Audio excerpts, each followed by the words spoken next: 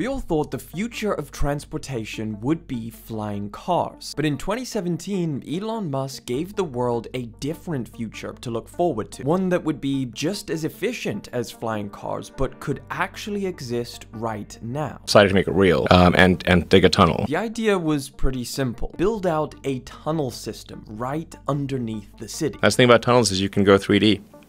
So you can go many levels. You can have 100 levels of tunnel. But if you can go 3D on your transport system, then you can solve all traffic. And you can either go 3D up with a flying car, or you can go 3D down with tunnels. And just like that, the first tunnels were created in Las Vegas. The Vegas Loop was designed to move thousands of people quickly underground in autonomous Tesla vehicles, bypassing surface traffic. But that is the last thing we had heard about when it came to the Boring Company and them building tunnels underground. When we stumbled across one of these stations, we thought that's what we were about to experience. I think it's coming. It's coming. Oh my god, okay, we were 6 minutes 30 seconds late. That's not the worst, but you know. It was approximate. That's oh no. Oh, is he not? Yeah, I think so. No? Well, he's looked at us. No. Bro, What? no way, he just... Bro, we made direct eye contact. So how this works is you walk up to what essentially is a giant iPad surrounded by barricades and a small sign saying Riviera Station. Unlike a bus stop or train station, there's no cover. It's kind of just in the middle of nowhere. This video might turn into just us baking in the sun and then conclusion. Now, the giant iPad is where you're going to order your Tesla to pick you up. There's a small map showing you all of the places you can go, which is a whopping 3 different locations. Since we were at the Riviera Station, our options were Resorts World and Westgate. The Encore and other convention center stations were all closed. Now, instead of having anybody to help you figure out how to actually buy a ticket, you have to scan a QR code, which takes you to a landing page where you can choose your destination and pay for the ticket. Well, it's not exactly simple, is it? Once you have done all of this, you press the giant silver button underneath the screen, then gives you a message saying that the Tesla will arrive to pick you up in the next 4 minutes, approximately. And we want to go to Resorts World. For perspective, Resorts World is that building there. $14. Jesus. All right, wait, before you pay $14, this is what we're paying for. We're paying to go to that building, which will cost us what, 5 minutes in time? Yeah. Versus $14. Let's see if it's worth it. It was $3.40. We pressed that button and booked the ticket, so it's been 4 minutes. So it should arrive right here in... No, it should be here now. Should be here now. Yeah. But let's start a stopwatch for how late it is. All right, here we go. Can we also talk about how crazy this station is? Like in the middle of nowhere. Imagine a bus stop, like no shelter. Oh, something's happening. Oh, we saw a green light. This popped up. Oh, it's supposed to be for the Tesla that's not here to be allowed to go down. Now, the reason there's a green and red light is because this tunnel is actually traffic control, meaning the tunnel itself is single lane. So a Tesla car waiting to use the tunnel has to wait for any other car already inside the tunnel to reach its destination before it can go into the tunnel. Nah, dog, it is so hot. Oh, but then if you go that side, it's blasting They don't give music. you any chairs. Ah. All right, how long has it been, bud? What is the check on? We are at 5 minutes, 15 seconds. 5 minutes late. Yo, can they turn this music down? I think it's coming. It's coming. Oh my god, okay, we were 6 minutes, 30 seconds late. That's not the worst, but you know. It was approximate. That's Oh no. Oh, is he not? Yeah, I think so. No? Well, he's looked at us. Bro, Bro, no what? way, he just... Bro, we made direct eye contact. Ain't no way. We had ticket, valid. Car arriving where? Bro, I clicked it multiple times. Yeah. This is crazy. I mean, what I will say is it's pretty clean. Like, no trash and stuff. You know, hypothetically, in a real world, we had some place to be, unlike what we're currently doing. Oh, bruh, yeah. Yeah, if we didn't have, like, we were literally doing this for the video, because we just wanted to see what's going on with the Vegas Loop. But if we had to be somewhere, yeah, I'd be so angry. I'd just walk. But then you've already paid the money. Now, 8 minutes and 30 seconds. And we've seen one Tesla who just drove past us. Yeah, I got so happy. I thought that was finally us, but no. Okay, it is now fully 14 minutes since we originally requested a ride, and a Tesla has passed us. Hey, something's coming. Security coming through. Okay, good. We may have a ride.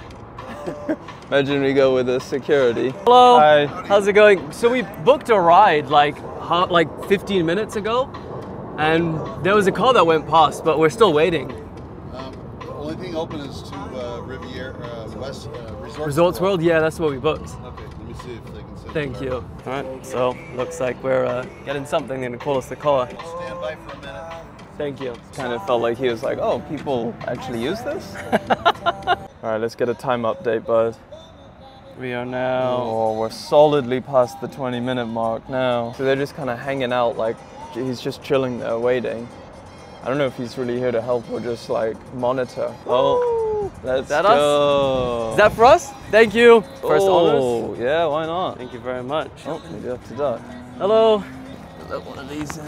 Guys got your tickets? Yes. We have a round trip, so I don't know, is it, do they give you a ticket per person or is it for the round trip? And then you use that same ticket coming back. Okay, all right, so that's the first one. I'll give that to you there.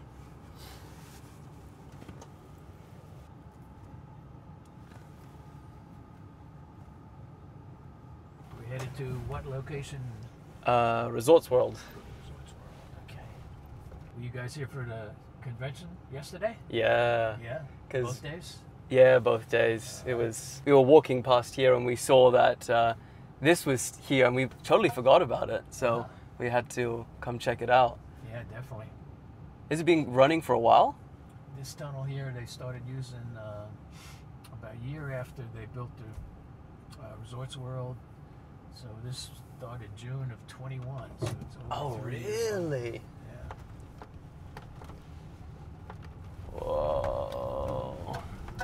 As we finally entered the tunnel, which was filled with LED lights to give it some kind of, I don't know, party vibe, we thought we would have a really cool, interesting conversation with the driver, asking questions like, how long has he worked here? What's it like driving all day underneath the ground? But it turns out we wouldn't actually be able to ask any of those questions because this trip literally took 1 minute 40 seconds. That's right, we waited 10 times longer for the trip than the trip itself. The only slightly interesting thing that this driver told us was the fact that they applied to get permission to use autonomous vehicles in these tunnels but got denied, or at least it's still not a thing. They didn't approve using self-driving in the tunnels. Oh, really? Which seems pretty crazy because Teslas clearly do have self-driving capabilities on normal roads, which are far more complex than a single road in a tunnel with no traffic. Regardless, the trip was over and it was finally time to explore what the other side looked like, the location which we waited so long to get to. Awesome. Thank you very much. Okay, so now we, from one failed project to another, we're in Resorts World. I don't know where we go through from. gates. This way? Go this way. Just have a look at how empty it is down here. Look, all the benches. Oh, gotta go around there. So it looks like he might be the only one here. Like he's the only one operating it. Yo, I'm not gonna lie, that trip lasted maybe 45 seconds. It seems like one of the major things is the fact that they still need people to drive this and operate this. You know, if they didn't get their legislation approved, but to still be working on it and trying to get more tunnels? Yeah. Like, bro, are we giving this up? Pockets is deep. Well, here's the crazy part. This is like a match made in heaven because we've arrived at Resorts World, which last year they made 10 million in profit, but then that profit got fined by the gambling commission in Vegas. It's like their biggest ever, and like they are one of the biggest failed projects that Vegas has. The most expensive resort ever built in Vegas, and look how quiet it is. It's even more quiet than the goddamn Loop. Yo, this is crazy. Oh my God. All right, so the result of the trip, what you're getting at, like you just get to this empty place where there's just nothing. I mean, they have a Starbucks, but like This is just incredible. I guess it is kind of like an attraction. To see a place this expensive and empty is insane. $4.2 billion, and it's only been open 2 years, Yeah, pretty much. that's insane. All right. Well, let's see how long the return trip takes.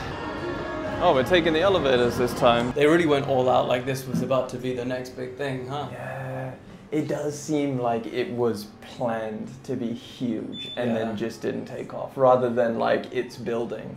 Maybe because they centered it in a resort that didn't get any attention in the first place. Because what if they centered this in Fontainebleau, where people still go somewhat? Oh look, our ride is waiting for us. I literally think we are the only people, and that's why he's waiting.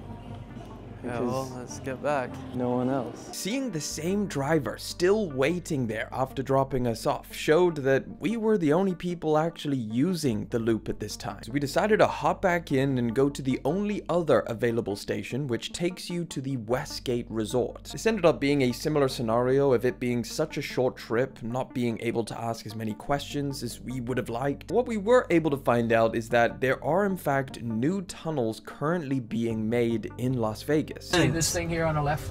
Yeah. That's a tunnel that they broke through about 3 weeks ago.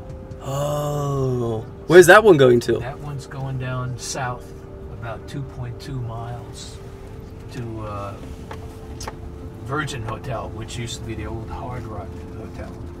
Oh, This is what they got going. check it out. Yeah. Oh, it looks like they got an Elvis car. And they got a big sports book in there. All right, so we're gonna test and see, compare it with an Uber ride now.